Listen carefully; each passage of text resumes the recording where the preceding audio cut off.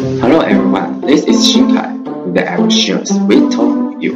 What would you think when mentioning the sugars? Maybe like these pictures, many delicious and mouth-watering that. Luckily, I am doing a research about the sugar, but not this kind of sugars.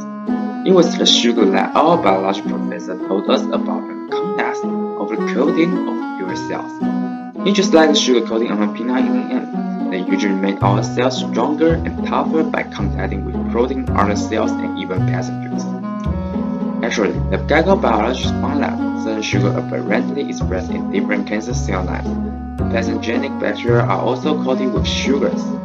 Realizing these sugar groups can create a vaccine and drug to kill the cancer cells and pathogens. These sugars are also involved in many biological processes.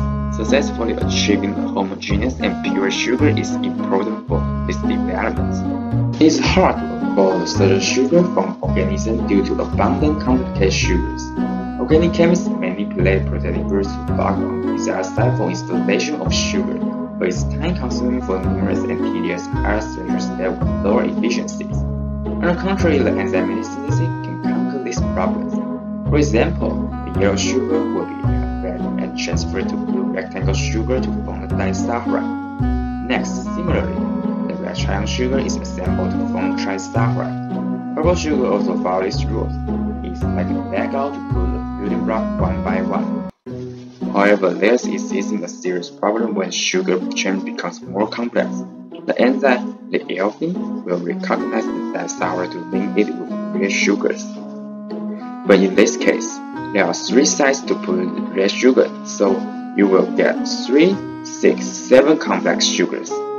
It's very annoying, so how to let the alpine clever but not melted? If we can precisely put a lock to hinder the sites where we don't expect to assemble sugars, we can arbitrarily command this alpine to accurately put its sugars. So that's what we do now.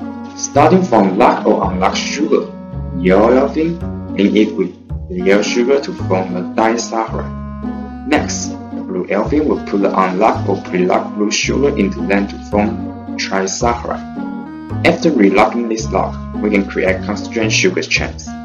Let's review again. 2 alpine assemble yellow and blue sugar one by one, then we relock it to get trisaccharide. So repeating these steps will get less controlled modified sugar chains. Now, we can tell the red alpine precisely install the sugar, instead of taking this lock away to get the natural sugar.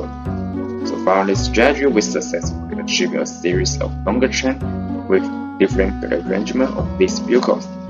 This is not a sweet story, but it's a satisfying strategy to avoid these delightful sugars development. It's Xinkai. Thank you for tuning in.